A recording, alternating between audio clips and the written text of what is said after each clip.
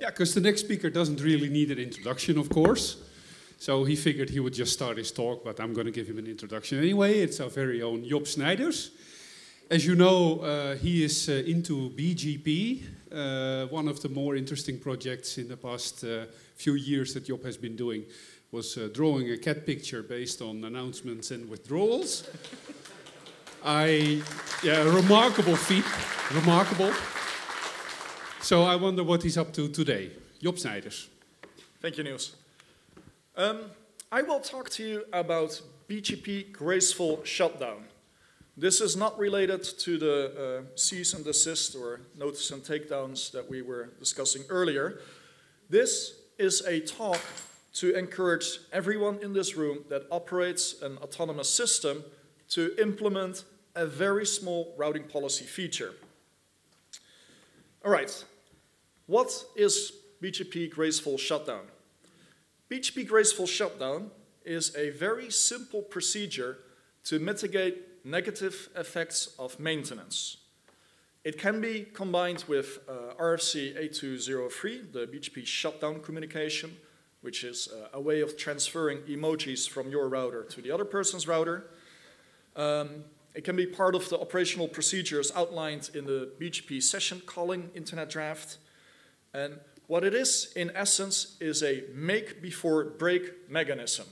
And this is crucial because every time you shut down BGP sessions today without this mechanism, you risk briefly breaking the service for your users until the path is made whole again. Graceful shutdown does not help against unplanned outages, and it should not be confused with graceful restart, which is a psychopathic way of doing maintenance. The context is that when two organizations really like each other and they set up an eBGP session, that they do this for the purpose of transferring bits and bytes from their network to the other person's network. And the moment you agree to set up peering with each other, be it in a vendor-customer relation or a lateral peering relation, I assume you actually want to exchange packets. And this is where Graceful Shutdown fits in. It facilitates reduction of packet loss for maintenances. So, what is wrong with a regular BGP session shutdown? I've made a very compelling diagram. On the bottom, we have a green network. That's the peer that wants to initiate the maintenance. To the right, there's a red line to the right EOS border router. That is a particular eBGP session that will go down. Now, what happens when you type shutdown is that the ASBR on the right side will see the session go down, and it will generate withdrawals for that particular route. And it will spread the withdrawals in its network, for instance, to a route reflector, saying this path to this prefix no longer exists, and that the withdrawal was generated because of the session shutdown. Then the route reflector in the top of the diagram starts looking for an alternative path.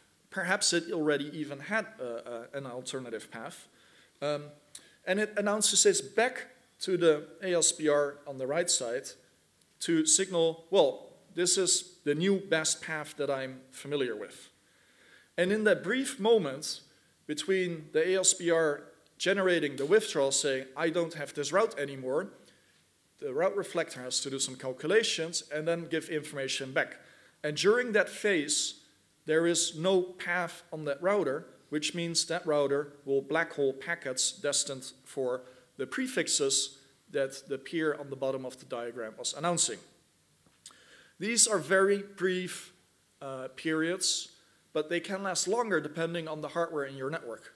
If you're running under GRS because you have too many eBGP sessions and the control plane cannot keep up, or if you were wise enough to invest in, say, an MX80, these brief periods may become longer periods, and that is detrimental to the experience. What happens if you use graceful shutdown is that the peer on the bottom will, before shutting down the session, first announce all its prefixes with a special well-known BGP community. The BGP community is called Graceful Shutdown.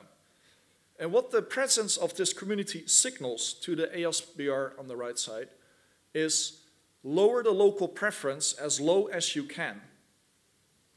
And funny enough, what happens the moment you do this, I signal to the ASBR, hey, the prefixes have the well-known community. The ASBR lowers the local preference of the particular path, but keeps forwarding packets because the path is still installed. It will distribute or propagate that update within its own autonomous system. It will tell the route reflector, this is the new local preference of this route, and hey, this well-known community is attached. The route reflector will also lower the local preference and start looking for a different path. And the moment it has found a new best path, it will announce it back to the ASBR, because part of the BGP protocol is that you announce your best paths to each other. At the moment the ASBR on the right received a better path from the route reflector, it will continue forwarding packets, but it no longer relies on the BGP session that is about to be shut down. Once that convergence happens, the session can be safely shut down and there will be no packet loss. And this is the make before break element. You instruct your adjacent networks, I am going away, this path will not exist a few minutes from now. The routers start converging, they install the second best path, or what at that moment becomes the best path, and then you shut down your session and commence your maintenance. So I've written down the steps on the left side and the right side. Let's go over it again. Normal shutdown, you shut down the session, withdrawals are generated, the withdrawals trigger hunting for new best paths, and that information is communicated back to the routers that reported that the path was withdrawn. With graceful shutdown, you signal that the path will go away. That triggers path hunting. When new best paths are distributed, then you can safely start generating the withdrawals if they are even necessary in that regard. So how does this work on an operational level? To support receiving the Graceful Shutdown community, all you need to do is update your eBGP routing policies and simply match that if you see that well-known community, lower the local preference to 0. That's all. That's all you need to do to support other people doing Graceful Shutdown. To make use of the Graceful Shutdown mechanism yourself, before you shut down a session, update your routing policy to attach that well-known community to the prefixes you're announcing. Wait a few minutes for the network to settle, for everybody to do their path hunting, and then proceed to shut down your sessions. Keep that community on the prefixes as long as you're busy with the maintenance, because effectively it's a traffic drain, and once you're done with your maintenance, everything is back up, then you remove the Graceful Shutdown well-known community.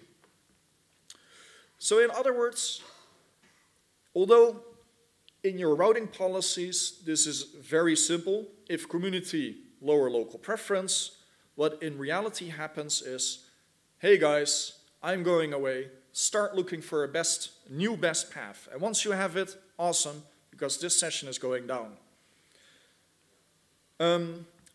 Configuration examples.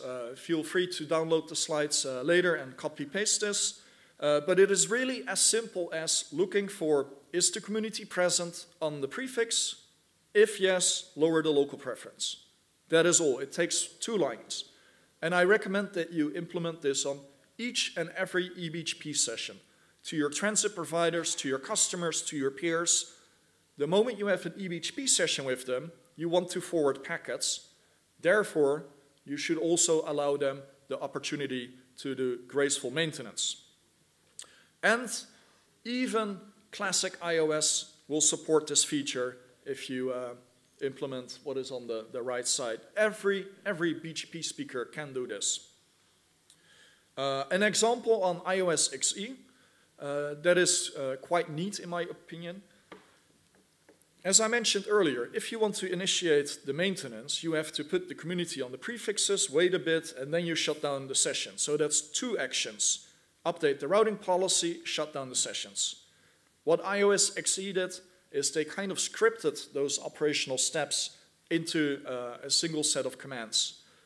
If you type in graceful maintenance activate, it will put the community on all the prefixes it's announcing. It will wait, it sets an internal timer, and then it automatically, after say 300 seconds or so, shuts down the BGP session. Not every BGP implementation has this scripted procedure. So for instance, on Junos, you will need to do 2 commits. Maybe we can write a Slack script to automate that process. On BERT, you will need to reload the daemon twice.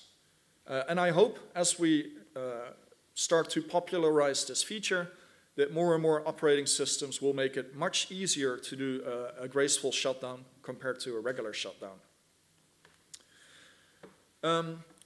So, to put money where my mouth is, NTT has implemented this feature, and on each and every eBGP session, regardless of whether you are our competitor, regardless of whether you are our valued customer, we will facilitate other people to do graceful shutdowns, to reduce the amount of packet loss initiated by maintenance actions. In other words, any prefix that reaches our backbone that has that community set will lower the local preference to 0.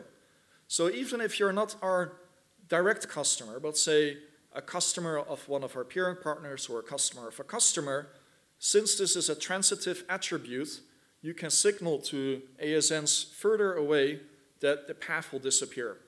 And maybe the intermediate ASN does not have an alternative path at that moment, but because they propagate the update to NTT, and NTT then lowers the local preference, does the path hunting, finds a new best path, they may announce a better path back to where they received this path from. And that means that we can actually help each other find new paths. So this is not something that is confined to the boundary between 2 ASNs. This is an internet-wide mechanism to signal that paths will disappear shortly from now. So my question to you is, would you allow us to do graceful shutdowns to reduce the amount of packet loss? For some of us, this may deviate from our standard operating procedures where we say settlement-free peering partners shall not have any access to traffic engineering features because that is a feature set we reserve for our customers. But I would argue we should deviate from that particular style of policy and make an exception to allow each other to do hitless maintenance. There's a number of networks that have also implemented this: GTT, GitHub, Nordunet, Coloclu, MCO, BIT. Some of them I twisted their arm a little bit so I can put them on the slide. But this is not confined to a single network. I think every network should support these procedures. And I hope to see this list grow over time. There's a ton of science, actual science, with research papers made with LaTeX, and it's for reals. This is a proven concept, and there are many, many scenarios in which you can temporarily have black holes in networks if you simply shut down without using this mechanism. But since there are quite extensive papers, I would recommend that you read them at your leisure at some other point in time. This concludes my call to action. I expect that by lunchtime, most of you will have deployed the update to your network. And if you start using this feature, if you start asking your vendors to make the scripted version that does a part of these steps automatically for you, share that information on the NLNOG IRC channel so we can keep a little bit of track on how we move forward on this. Thank you, Job. We have time for one short question. I see 2 people running to the mics. I was first, sorry. It's Greg Janoszka, Liberty Global. You meant those networks implemented it, but did they implement lowering the local pref, or they are actively sending that community as well? This is an implementation of lowering the local pref when they receive prefixes with the well-known community from any eBGP session. But when you don't do it, when you don't send that community, when you do a maintenance, it's rather void, isn't it? Correct. This is kind of a chicken-egg thing, right? We need to make it beneficial to use this community, and the only way to get there is to have actual implementations that will honor the community. And all we need to do is popularize this mechanism and provide tooling that makes it easy to use this. Okay. Erik, please keep it short. It's the coffee time at stake here. Okay. First of all, are you going to update BGP filter guides for this? Yes. Thank you. Second, what are the possible attack features that you might have by having accepting BGP communities on your transits that basically have impact on your preference for these routes? So, as with any BGP policy implementation, there are risks that you should consider. What it basically boils down to, if you use a hammer and you hit yourself on the finger, then don't do that. And lowering local preference in some scenarios can result in lack of reachability. So you should only use this if you are multi-homed and if you are doing maintenance, and not do this permanently. In NTT's case, we'll be monitoring for abuse, and the monitoring is quite simple. We expect this community to be present on prefixes for, say, 5 to 10 minutes or limited amounts of time. If we see that the community is used for days on end, we'll have to investigate what is going on. Is this on purpose? Are you trying to game the system in some way? We'll see. But I'm not too worried about it. Okay, thank you again, Job. And even for you, we have the famous NLNOG presenters present. Thank you.